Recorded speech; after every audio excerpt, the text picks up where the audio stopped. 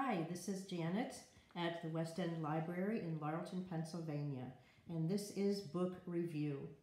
This month I want to talk about a great author, lots of fun things that happen in her books, Janet Evanovich. I'm going to start with One for the Money, the first one in a series of books that she has her protagonist, Stephanie Plum. Out of work, bills to be paid, selling off belongings to pay bills and keep up with expenses, going to her parents' home to eat meals due to not being able to afford groceries and do her laundry, and she owns a car that drinks oil. Doesn't this bring back memories of when you were first starting out in the working world? Meet Stephanie Plum, an out-of-work lingerie salesperson who needs a job desperately. So, on the advice of her family, she looks up her uncle Vinnie Plum, who has a bail bonds business and is in need of someone to bring in those who have skipped bail. Due to one of Vinnie's top bail bondsmen being out for surgery, Stephanie enters the world of being a skip tracer. Never having had to find bad guys, never owning a gun or firing one, and entering a world of not-so-good people, Stephanie's first case is to bring in a Trenton, New Jersey policeman that has skipped bail and is wanted for murder. The policeman and Stephanie have a history from 10 years ago and had grown up in basically the same neighborhood. Stephanie didn't really want to get involved with her sleazy Uncle Vinnie's bail bonds business, but the biggest drawing card for this case is that the amount Stephanie would make by bringing policeman Joe Morelli in would be $10,000. Her thoughts run to the bills she could pay off, food in her refrigerator, and the hunky cop, Joe Morelli, with whom she shares a past. One steady in Stephanie's life is her pet hamster, Rex. Her dysfunctional family is the other steady diet in Stephanie's life. Stephanie is able to go to her parents' house for dinner where her mother tries to hook her up with guys who Stephanie has no interest in whatsoever, spends most of her day ironing and being a closet drinker when her stress level is elevated. Her father drives a taxi cab as his retirement job, and when not driving taxis, sits and watches TV all day and makes incoherent groans in response to situations and questions. And then there's Grandma Mazer, who also lives in the family home, adds her own colorful situations to the household. Grandma Mazer's biggest thrill is to go to the funeral homes to not only see how good the deceased is dressed, but to see how many and who are all in attendance, see and be seen, but also for the free eats.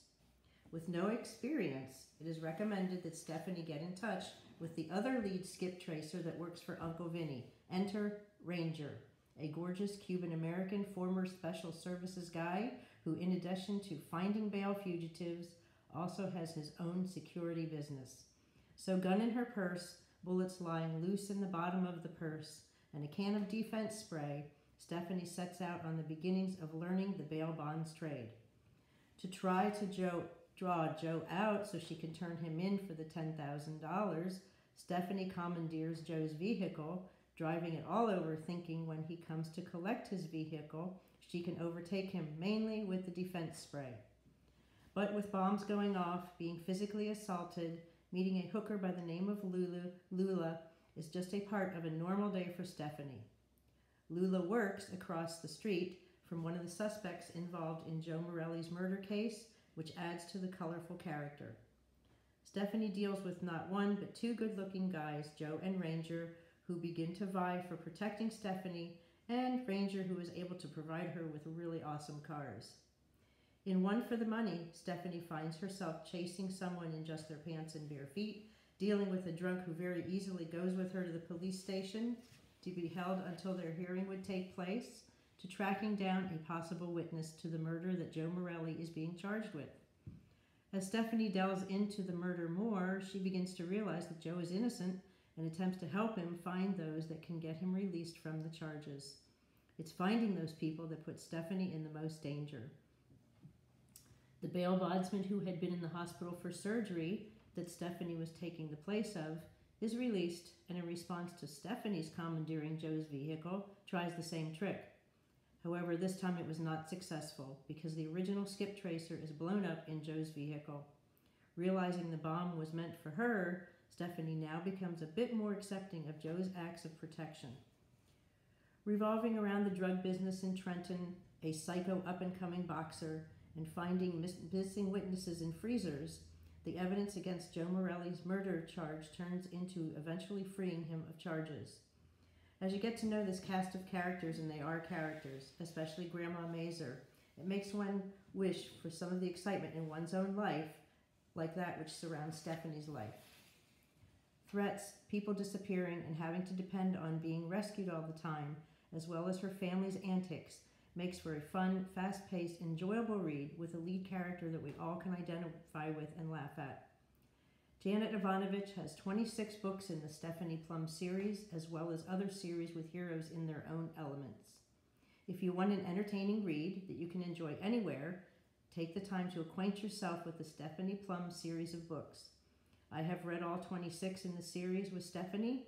Each one is a lot of fun, and I have found not one of them to be repetitious. One of the best characters is Grandma Mazer, who, upon discussing her with others who have read the books, we agree we'd all love to have her be part of our family. She is definitely a hoot. Follow Stephanie through the series of books as she brings people to justice, wavers back and forth between Joe and Ranger, Grandma Mazer's ever-evolving character who brings us to laughter with her antics.